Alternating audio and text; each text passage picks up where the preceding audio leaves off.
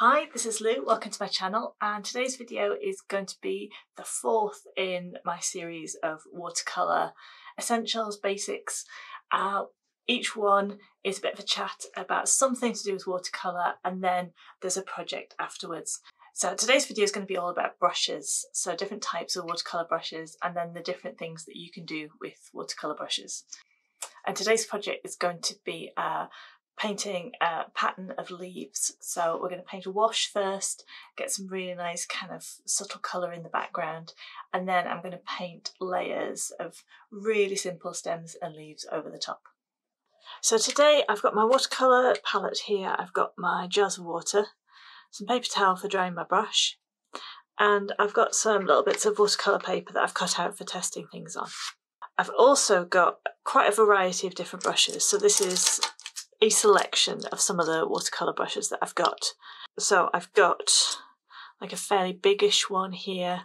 You can get much bigger brushes than this, you can get mop brushes, but I don't have any, so this is the biggest one that I've got.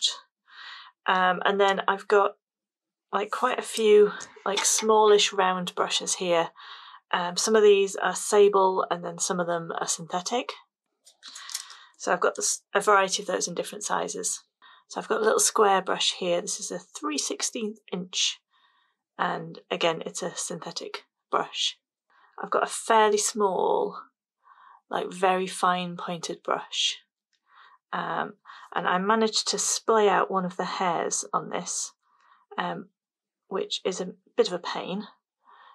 It comes with a little plastic sleeve, and I managed to get some of the hairs trapped in the sleeve, and they've kind of dried like that. So if anybody has any tips for getting that back to being nice and straight, then I would appreciate it. But generally when you wet it, they all kind of clump together and it works fine. So for today I'm just going to mix up some colour, doesn't matter which colour. I'm going to go for this Prussian blue. And then I just want to do some practicing today with different types and sizes of brushes and to see what different types of effects I can get. So I know that I can pull the brush across the page and get like quite a stripe like that that's kind of as wide as the brush is. I can also use the brush to outline an area and then fill it in. I can also use the very tip of the brush and drag that along and get a very fine line. Takes a little bit of practice and control to be able to do that.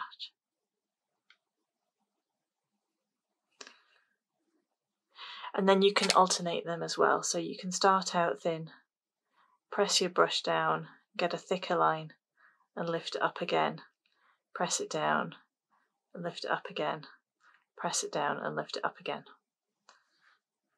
Now I'm going to do the same thing again with the sable-haired brush. So again, I can drag a line along that's as wide as my brush is. I can use it to outline an area and fill it in.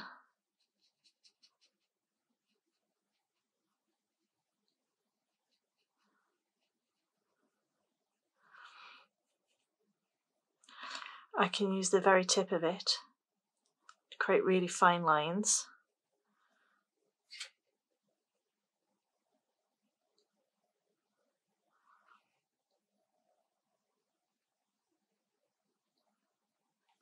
And I can also alternate between fine, press the brush down, fine line, press the brush down, and fine line, and press the brush down. I found that these brushes are very, very similar. In fact, they're the same brand. But the synthetic brush gives me an awful lot more control over kind of getting nice edges on solid areas of colour and that kind of thing. The sable-haired brush is much better for getting the difference between the thick and the thin lines. So this is the thinnest line I can get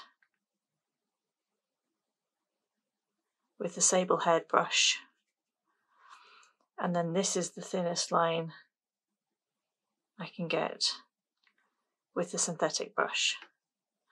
I think I can even get a skinnier, more detailed line.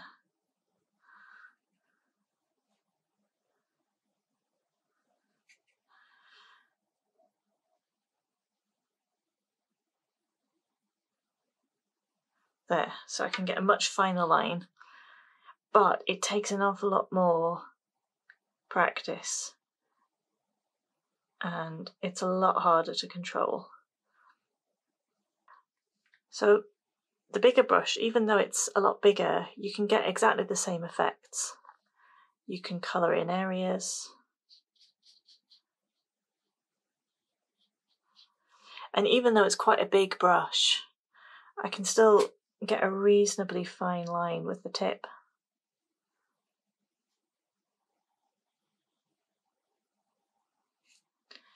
So a big brush like this can give you a lot of versatility. You can also paint swirls.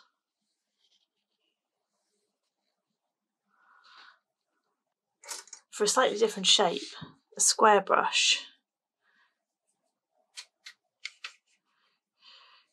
can help you paint a really smooth straight line. You can make some really interesting marks with it.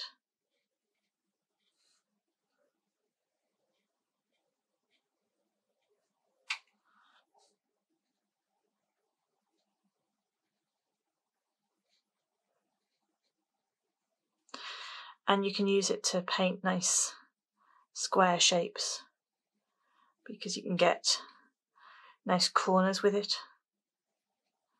So it's useful if you're painting something like bricks or houses, because the square shape helps you get those nice straight edges and sharp corners. You can also do thin, thick lines with the square brush. So a thick line one way and a thin line the other. So I really like this really fine brush. It allows you to get a really good consistent fine line.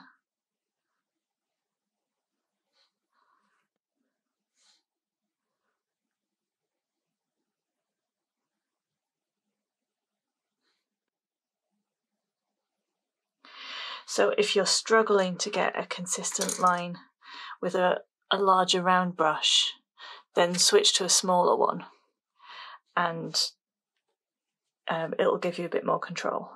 Having said that, it is really useful to be able to do a variety of different strokes with a bigger brush. It's much more versatile. You can also use brushes like on their side, so you get a really nice kind of dry brush mark like that, where you see the texture of the paper coming through. And that can be really fun if you're doing like landscapes. So you can use that for making the sea, and that looks like the water sparkling on the sea. So I recommend that you do something like this, especially if you're new to watercolour. Spend some time just manoeuvring the brush and making some simple patterns and just seeing what your brushes can do and how to get different effects with them.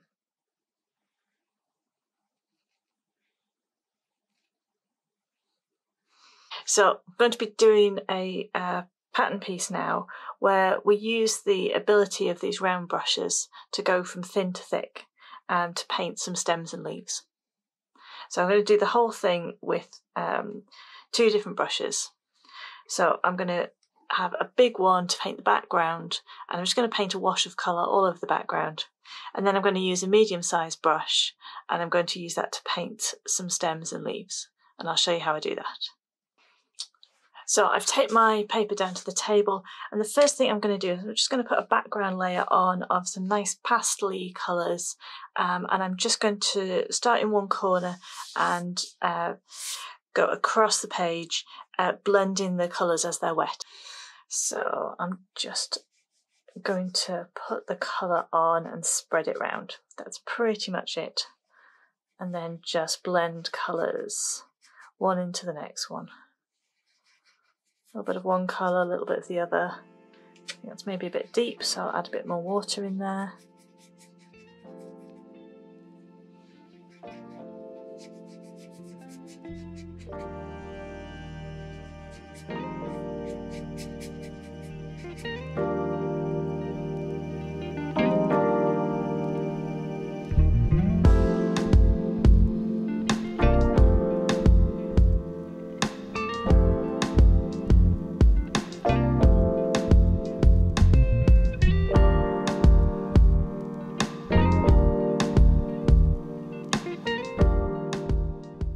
So I'm going to be covering my watercolour page with a whole series of stems and leaves. And I'm going to do them exactly the same way each time. And this is a really good exercise for learning brush control because you're going between using the very tip of the brush and using it to create a very fine line, and then using the body of the brush to create the leaves. So for each one, I'm going to do a nice fine stem. At the end of the stem, I'm going to press down my brush and lift it up and get it to a point. And then along the length of the stem, I'm going to put the point down, press my brush down, lift it up, and bring my leaf to a point again. And you can go in and smooth the edges and fix the shape if you want to. I'm going to add another one on this side, press my brush down and lift it up. And again, press my brush down and lift it up.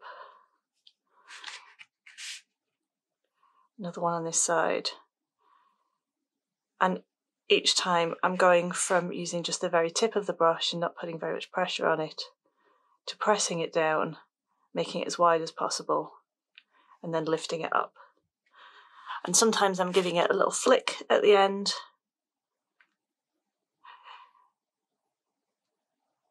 Just to create some of that shape of a leaf that makes it look a little bit more organic. And as my paint is drying, you can see that there are some darker areas and some lighter ones, and I like that kind of variation. So I'm going to leave that as it is. If you wanted a much flatter shape, you could go in and spread the paint around in each of those leaves and until it was kind of nice and even, so it dried nice and evenly. So I'm going to do another practice one. I'm going to zoom you in for that so you can see a little better. Let's do a pink one. And let's do one going towards me. So not very much pressure, just using the tip of my brush to get the nice fine stem, then pressing down and lifting up till we get to a point. And I can just fix that shape a little bit. And going with the point, press down and lift up. Going with the point, press down and lift up. And keep going right down the stem, alternating the leaves, one on each side.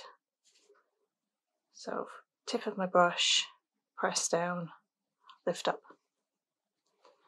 So all I'm going to do is go over the whole of my watercolour page with these leaves in the same colours that I put on the background, but just a little bit stronger. And I'm going to make them go in all sorts of different directions. So there's my stem, a leaf at the top, and then leaves down the sides.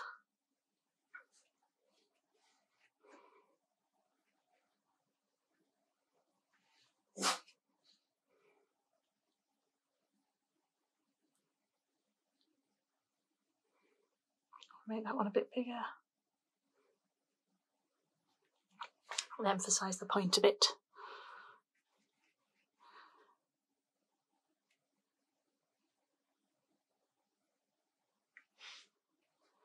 And I'm pulling the pen, not the pen, I'm pulling the brush in the direction that I want it to go.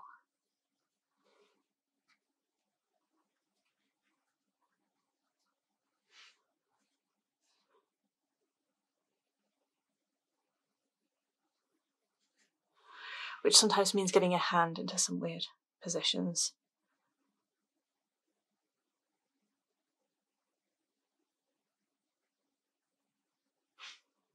So one more on there. There we go. So I'm just going to keep going and filling the whole page with these. This one I'm going to have coming from this side.